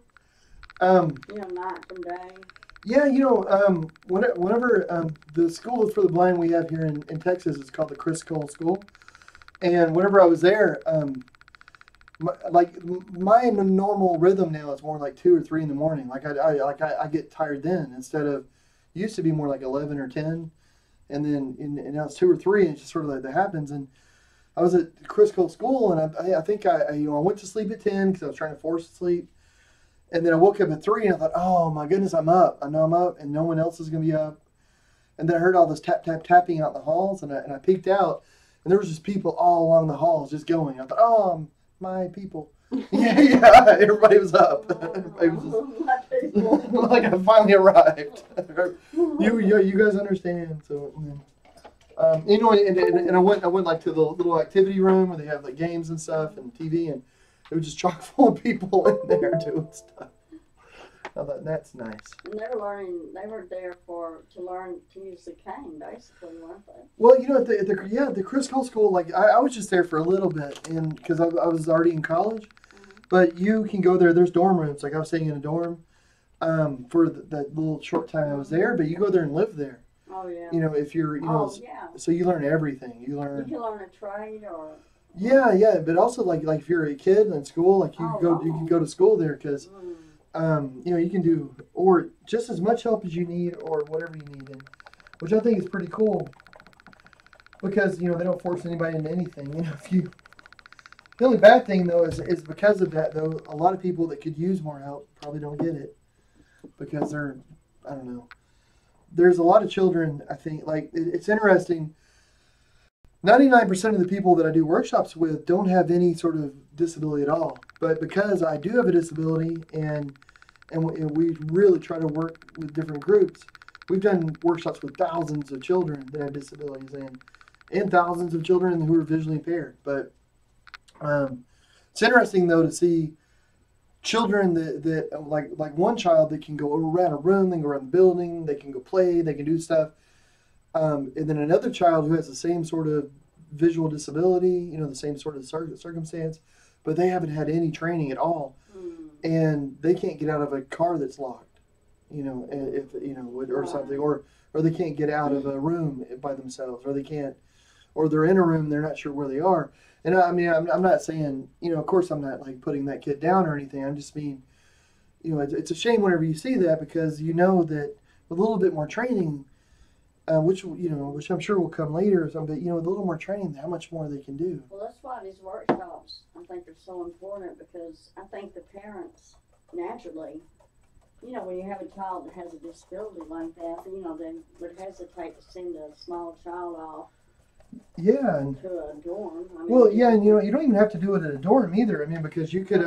But I mean, I can see where they, would make it hard. But yeah, well, there's a lot of times, I know, like if Jack if he was sick or which I'm not saying that blindness is an illness. I'm not sick. I don't have an illness, but I mean, if you have a child that has a particular need or something, you want to fill it. And some of these parents, being really great people and wanting to really take care of their children, might do everything for them to the point where the child can't get out of a room by themselves, and where another parent will say, oh, like kind of like the O&M instructors at one of the school we went to in,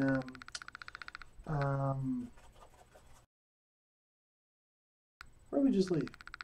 Lighthouse for the Blind. Lighthouse for the Blind. And thank you, in New Orleans, thank you. The O&M instructors there were amazing. They're really, really good. And it was neat because Jack, he was playing with a whole room full of children with visual impairments. They're all running around, they all have canes.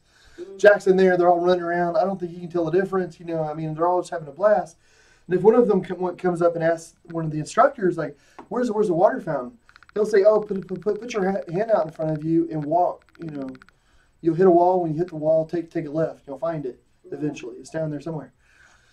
Where, like, somebody who was just volunteering, like a parent or something, if a child asked that, they would take them, and they'd be all over, like, helping them get there and stuff.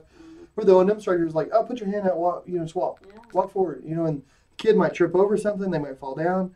But the cool thing about it is that the kids almost never tripped over anything. They were so used to it that they were running around the room playing, with it, and all these things, like these bouncy balls, and like you get on, you hop, and you these big rings you get in, bouncing off each other, and I mean it was just really cool, just really really cool. You know, and they weren't being like mean to the children or anything. It's just that they were making sure that they were safe. It was just, you know, there's a certain thing where kids want to interact. They want to try to do things, and they try to make it where they could. And a lot of those kids had really good mobility. Kids want to be independent. Yeah. And so I thought that was cool. And then you see some other places where they're not like that. Like the O&M instructors might be more of a coddling sort of thing, and their students aren't as progressive. You know, I don't know. It's hard though. I mean, it's hard when you have a visually impaired child there that, you know, they come out and they ask you like, oh, can you help me get to the bathroom? And you feel bad when you say, it's in the corner. You know, it's in the corner. It's in the right corner in the back part of the room. You know, have at it. You know, and you know, because you want to help them, but are you really helping them? You know, But I'm not saying just do that if you see a blind child. Don't help them. I mean, like, you know, show them the skills to be able to find it themselves. And the only reason O&M instructors were telling these kids is because these kids had been taught the skills of how to trail, how to find a wall, how to follow that wall in a safe way. You know, they'd been taught all this. So the O&M instructor wasn't just telling this to a kid he just met off the street. You know, these were students that they had, and you know, and those instructors knew that, you know, the only way to keep these kids truly safe is for them to get these skills.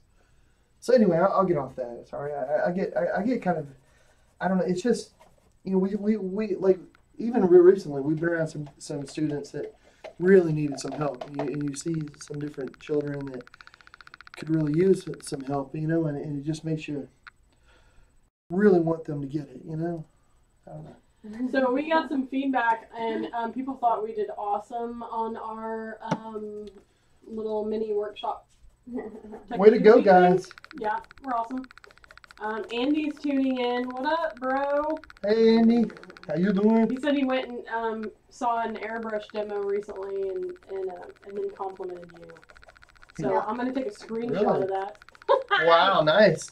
He also says that you regularly beat him at darts. Oh, did he? Oh, he did. Well, Andy, I think I beat you at darts. So, there you go. Dang. Poor Andy. Them fighting words. Yeah. Oh, Andy, man, you better put your camping pants on, because we're gonna be doing some serious camping. Yep. I'm just telling you. Hey, and if anybody's in Colorado, we're going to be spending a ton of time in your state here coming up. So be prepared. Yeah, be prepared. You better leave now. So this is fair warning. We're calling it fair warning. Leave the state. But we're actually going to be heading up, I think, July 5th. And we're going to be doing some different art shows there. The Salida, one in Evergreen, one in Denver.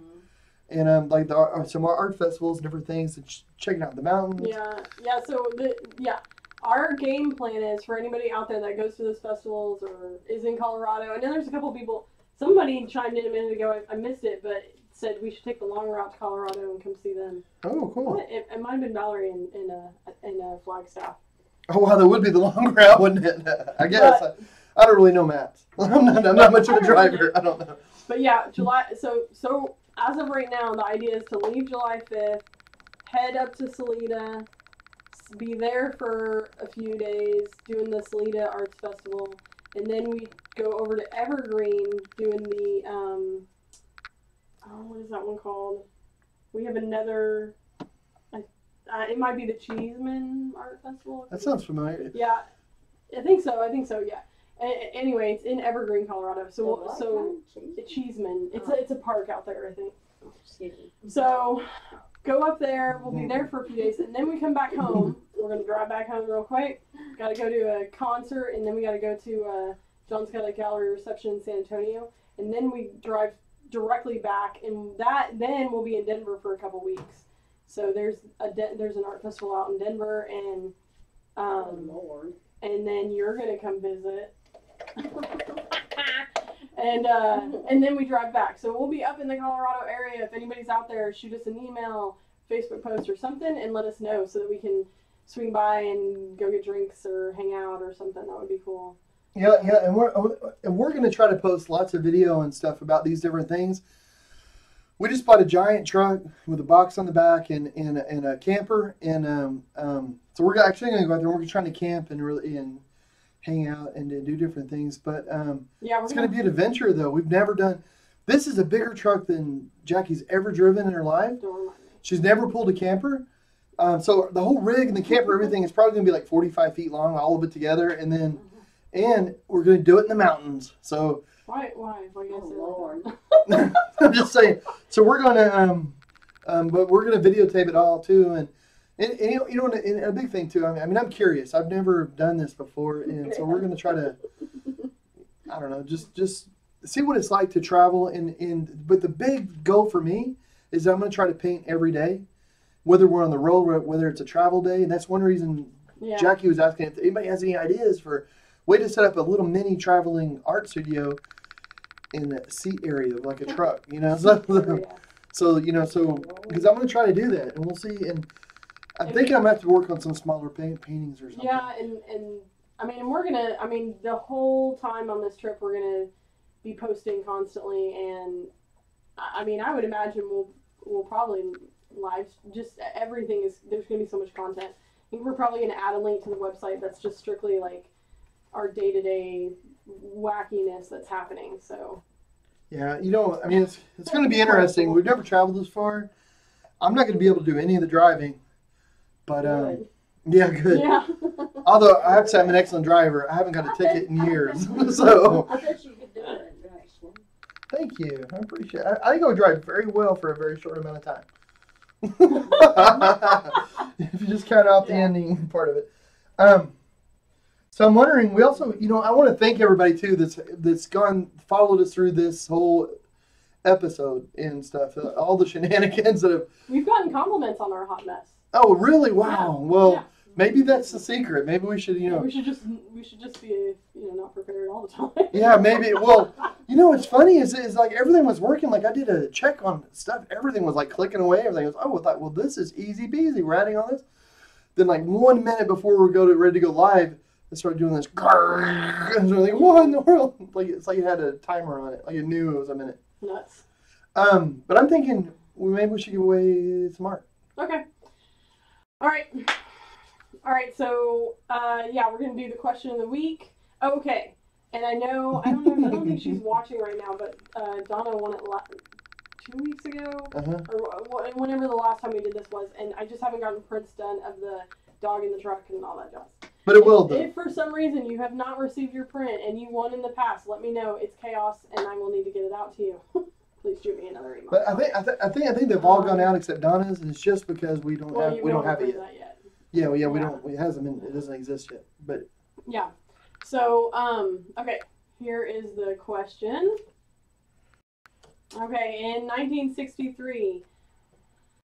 Ollie released an album of spoken word music on Columbia Records that was nominated for a Grammy. What was the title? A. Float Like a Butterfly. B. I Am the Greatest. C. Muhammad Ali Sings the Hits. D. Ollie Says What? Dude. Okay. So Mom, you can't win because you're part of the studio. Anybody that doesn't know how this works. But you can play along. Anybody that doesn't know how this works, you need to, in the comments box on YouTube, you need to write what you think the answer is. I'll write your name down, and then we'll put it in a big hat thing, and we'll pull your name out. So, if you think you know the answer, in the comments, please write the letter that corresponds with it. I'll read it again. In 1963... Ollie released an album of spoken word music on Columbia Records that was nominated for a Grammy. What was the title? A. Float Like a Butterfly. B. I Am the Greatest. C. Muhammad Ali Sings the Hits. D. Ollie Says What? Sorry. So Mom, do you have any ideas of which one? I always have ideas. Yeah, I think, yes, I do. Oh, well. Before you reveal, let's hear what Mom thinks too. Oh yeah, well. Naturally, it's probably B, but I would say A, just because that was his catchphrase. Oh. Oh, okay. So I'm hedging my bets, and if it's not B, it's C. D's looking pretty good. So. I know it's not D. Well, you know, this was the 70s.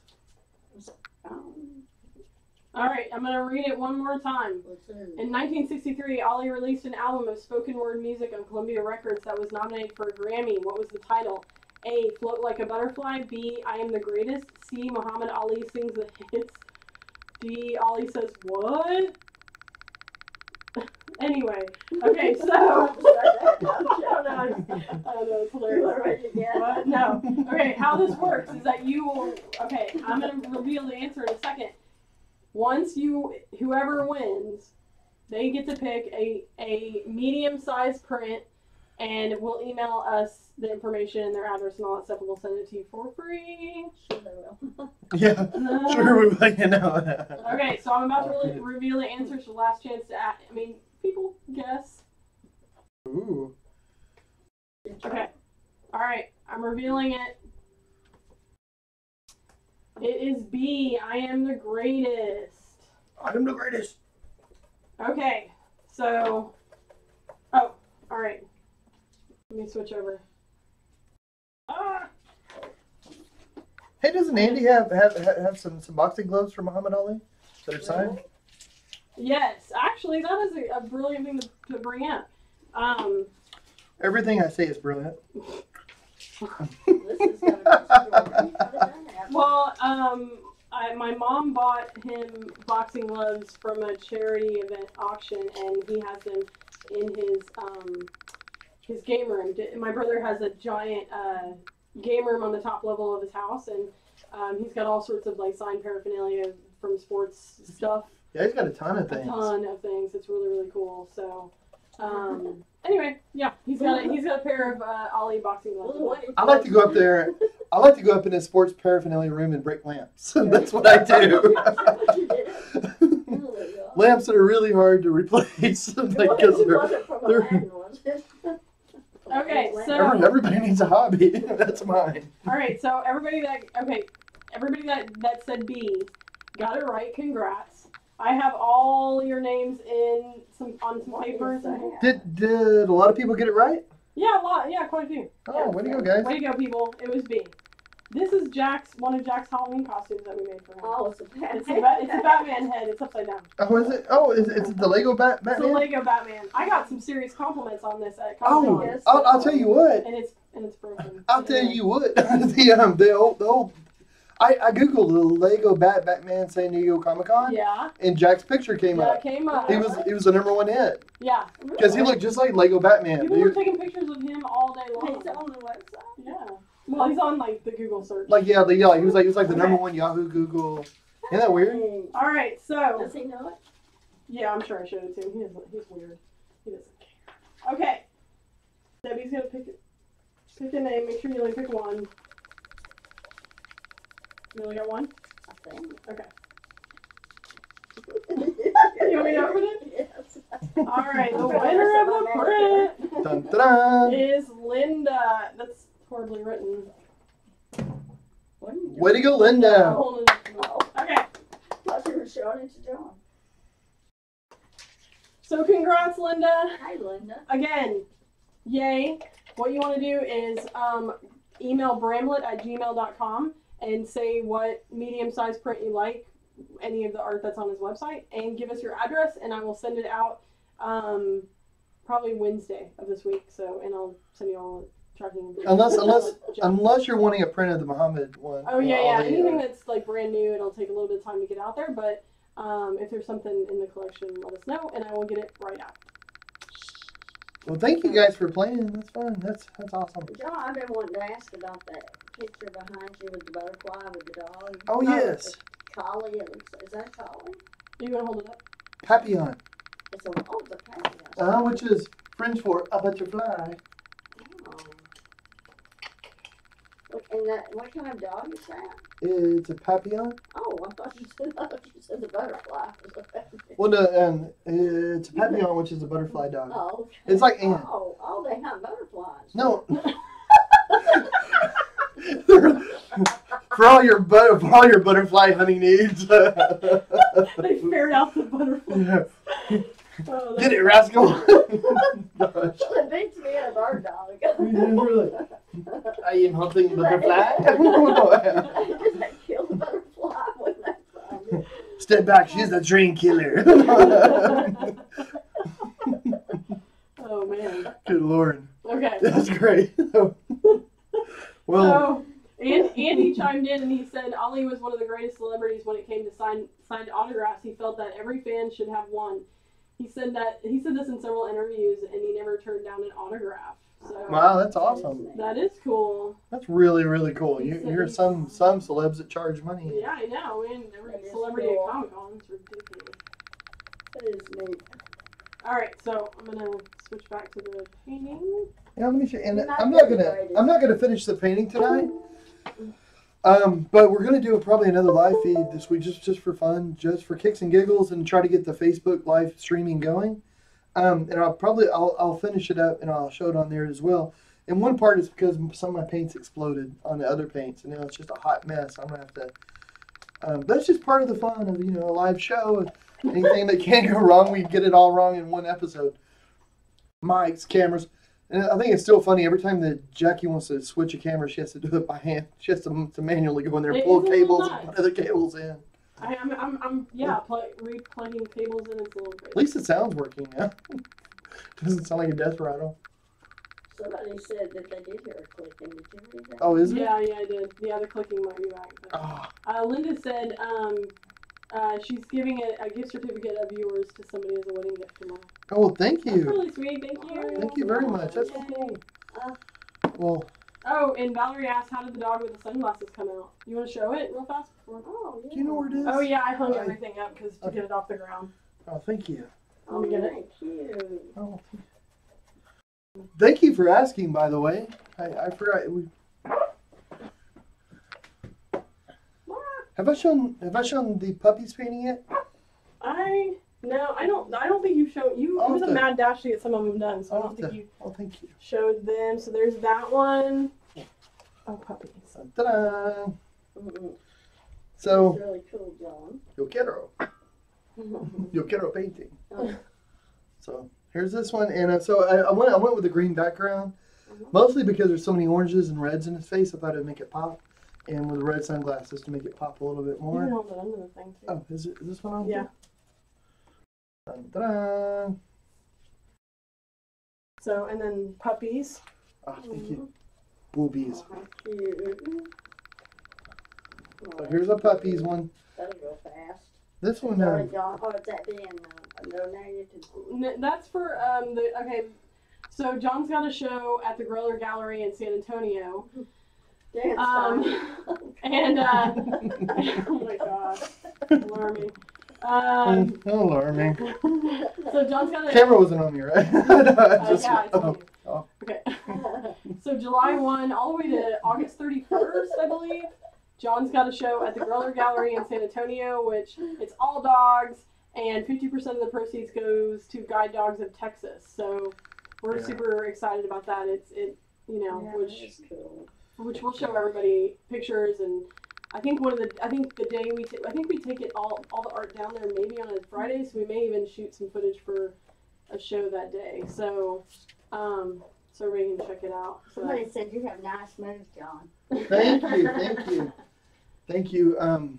Thank you for noticing and acknowledging my nice moves. Listen to what Andy said. My mom was friends with his best friend, and that is how we got the boxing glove signed. Mm. You can see the shaggy writing from his Parkinson's. It was Parkinson's, John. Oh, you He called stopped signing autographs shortly after these gloves. oh, that's Wow. interesting. I didn't know that, and I'm Wow. related. it. Wow. Well, Isn't that money. Isn't that Yeah, I cool? would imagine. That's really cool. Man. Well, guys, if there's anybody in Colorado, like I say, come on out for that. And we're actually going to be camping, so we're going to be doing a lot of camping. So if anybody's in the area, Yeah, if anybody has any we'll sort be of, making burgers. if anybody has any tips and tricks to the trade of the camper lifestyle and RV parks, please let us know, because at this point we're just, man, we are going in so green. These people are going to look at us Yeah. like we're crazy. Yeah. And, the only thing we could probably top them on is have a party. yeah. Well, John, you need to forget this painting. You need to forget this painting gig and start the dance show. Oh, there we go. Valerie said, "Get down with your bad self." Oh yeah. Yeah. She said we could camp. We could camp and Flagstaff out She with her. really likes your moves. She said you can camp here. Get down with your bad self. Well, that's great. We do have a disco ball, so we'll bring it. And And a bubble machine. And we got a bubble machine. Yeah. We are set. We are set. And What are you people doing? Fog machines and we know how to live. evidently. Stephanie said I should get a toy truck with a trailer so I can practice backing up. Yeah. Sure. Yeah. That's actually a good idea. Yeah. But we have a trailer. It's just a 10-foot trailer that we used to haul the art with until we got the truck that we're calling the Ox. And I forget why we're calling it the Ox. Well, one of it is the way I sign my paintings. It looks like OX, which is Ox, and it rhymes with box, and it's a box truck. And it's big and It's big and powerful. Ox light. Yeah. Anyway. Yeah. So, and we're also going to paint it. So, if anybody out there has any painting ideas for how to paint the outside of the box that's on the truck, because right now it's just it's a white truck, 4-door, it's big in the front, and then it's got a pretty like cube-like box that sits on the back that we're going to at least put John's signature and website and stuff on. But if anybody out there has any creative ideas on what to paint this thing, we're gonna get nuts. I liked your idea, the art of John Bramblitt, or Johnny John, a Bramblitt production, Bramblitt book. Bramblitt. John. And I want a giant flag that hangs from the back of the truck that goes back at least 20 feet with the name on it. Oh my god! So it's just waving in the wind as we go ripping down the highway.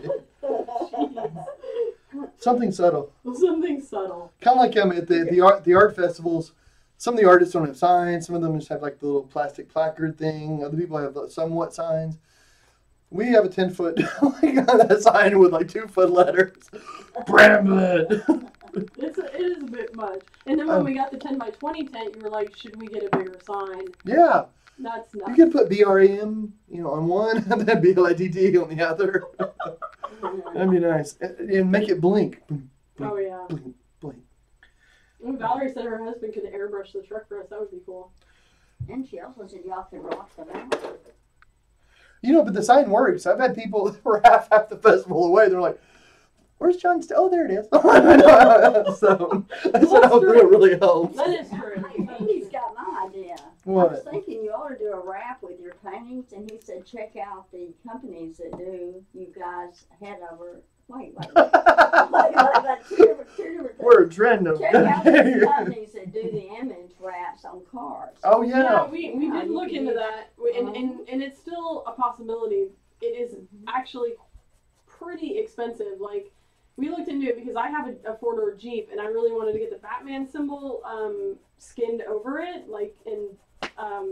I looked into it, and it was crazy expensive. So was it like 1,000 or 2? Oh, it was like 2,000. Yeah, like 2 for Is it because of the image? Is it? It's probably the process of wrapping your car, and then.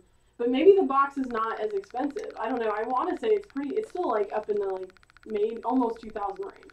Yeah, it's fairly expensive. The print, because you got the whole thing, so you have like a massive printing. It would look cool though. I mean, the box itself is 9 foot long by probably like 7 feet or 5 feet. Cool. Something. It's 7 feet wide and 9 feet long and 5 feet tall. Something like that, yeah. So it would be a massive print job, and then you I mean, it's still a possibility, but at this point we're willing to get over it and do a projector with like just an image of something, and then just get it out there with like spray paint or paint, and then shellac it. Yeah. Well, I actually get auto paint, but just instead of the way like an auto paint place would do it, but we're saying black and white, maybe just something really kind of simple. Or you have the signature. What painting would you put on it if you did? It would probably just be the signature. I mean, if you weren't going to do like any. Oh yeah, I don't know. I would say it'd probably be one of your like stroll in the rain types. That's what I was thinking. Those tend to be the popular. Yeah, what people know recognize with him. Or I don't know. The truck would be cute. Only bad thing is that would be cute. Only bad thing is it would detract from my name. It'd be hard to read the name, the Bramblitt, the big letters. ego with your small ego. Yeah, no ego at all over there. Well, there you go. So what else do you have to do? What are like some of the things you're gonna add to the painting since we only have like 2 minutes? Yeah. So guess what? I'm just I'm trying to heighten the colors a little bit. I'm gonna do something different with the shirt. I'm not sure exactly what. I blocked out the colors. I'm happy with the blocking out, but I'm gonna do something a little bit different with the shirt. Like, put some other colors on it. His face. I'm gonna put some darker colors, and then over that, I'm gonna put some highlights and things. And that's one of the things that I'm using thin color right now. And one of the mistakes I think some people make when they try to add a lot of color, that if you want a lot of bright color, you have to let it dry a little bit. You have to like put one color down, let it dry, and then put it near it, on it, or one that complements that color. Otherwise, you end up with a lot of browns. You end up with, brown's fine, but I mean, you just end up with muddy sort of color and dark color. So if you want to keep it bright, then you have to kind of do it, in little layers, or at least put down some darker colors, and then you can go over it with the opaque, lighter colors. That seems to help quite a bit. So that's what I'm going to do with this.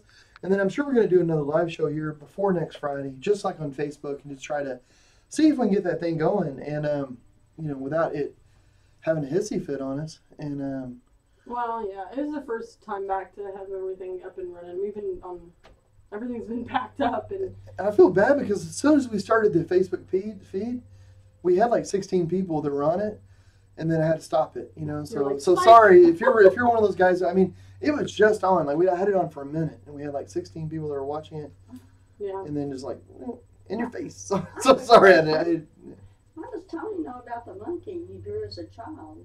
Oh, a previous show we talked about. Or it might have been in the book. New Orleans. Actually, it might have been when we were in. It might have been in the book. Do you still have that monkey? I think you have it. I didn't. Yeah. I don't know. I just wondered. I didn't know. I thought you'd. I thought maybe. How do you know about that, Tony? How you confiscated? Are you hiding in the closet, Tony? Did you hear what we were talking about? No. Well, guys, I guess I just want to thank everybody for coming and watching this live stream. This has been great. This has been a weird live stream. Hot mess, but fun. Hot mess. Yeah. And I want to thank my mom for coming. My pleasure. Awesome. I want to thank Jackie. Thanks for doing the blindfold painting with me. Yeah, that was cool. Yeah. That was fun. Yeah, actually, what I would like to do is do a separate blindfold painting that video that's more organized, so that if anybody wants to share it with schools that they know or anything like that. Honestly, it never goes like that normally when we usually collect it. So we'll have like an actual legit video that shows like the process of the workshop, and then you can share it with schools that might want to try to incorporate it or have John out or something like that. So, yeah, and then we will post a picture of the finished painting probably tomorrow or the next day, whenever John finishes it, and then we'll be doing more live feeds throughout the week. So yeah, and everybody put on your party pants and get ready to go to Colorado. Woohoo! Party pants. Well, thanks everybody. Have a great night, and thank you so much for chatting with us.